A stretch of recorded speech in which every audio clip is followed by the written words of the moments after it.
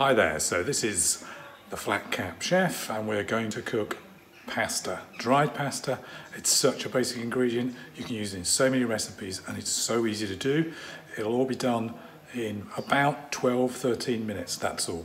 So let's get down to the pan and see what we're going to do.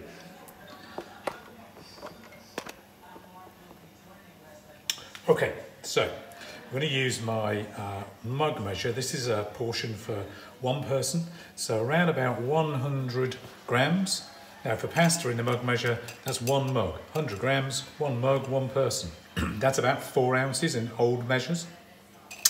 This is fusilli. It's kind of the spirally one, but you can use any. Penne, doesn't matter. Bows, they're all the same. They're all dried, so you're going to have this. Okay. What we need is a pan of boiling water. Slip that onto the stove there. I add just a little touch of oil. That's just to stop the pasta from sticking to the bottom of the pan. If you don't have any, it doesn't matter. Followed by a little pinch of salt. So little tiny bit of salt. It's boiling away. All we do, take our 100 grams of dried pasta, pour it in, and there we go. Get your watch, get your phone, set a timer. The timer should be for 12 minutes. So we're back to the boil now, timer on, 12 minutes. That's how long it will take for the pasta to soften up. Don't overfill the pan with pasta because it will swell. It'll absorb the water, so if you fill it right the way up to here, then put water in, it's going to boil over. Not a good idea. So leave plenty of space in the pan. So now let's look at some that I've already been cooking for 12 minutes. Here we are.